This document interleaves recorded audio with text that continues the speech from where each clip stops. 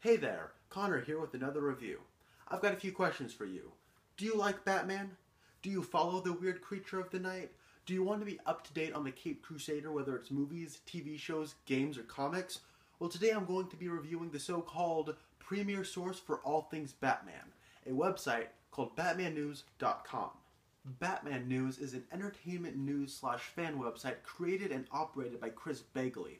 Founded in September of 2010, the website originally focused on the production of The Dark Knight Rises exclusively, but has since widened its view to all things Batman, including the addition of a comics section in early October of 2011. So how good is Batman News at its goal of keeping its readership up to date on everything Batman? Well, I think Chris Bagley has done an exceptional job at being the most reliable source of news when it comes to Batman on the internet. And considering the popularity of a character like Batman, that's saying something. Bagley is one of those all the facts news types and doesn't post very many lists, editorials, or rumor-mongering stories. That's not to say you won't find the occasional top 10 from Josh Wilding or a rumor story, but these rumors are only headlines when they have some sort of credibility.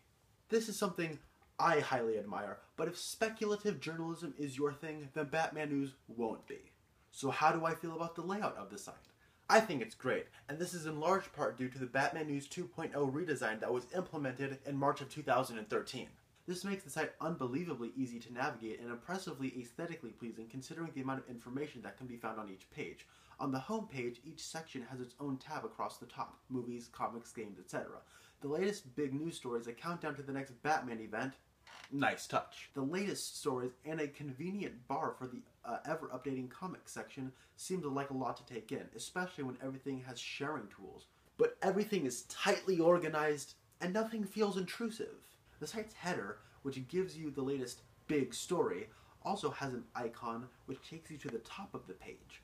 If you are new, it is in no way overwhelming to take in, and it is impossible to get lost on the site.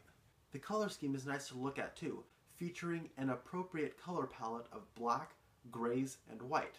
Batman himself would undoubtedly approve. Also, the overall design translates surprisingly well to mobile devices. Overall, Batman News is one of my personal favorite entertainment websites. I love its content, I love its layout and navigation, and just the overall environment of just being on the website.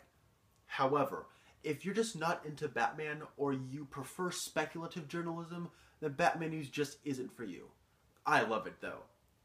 Anyway, thanks for watching, and this is Connor Nielsen, signing off.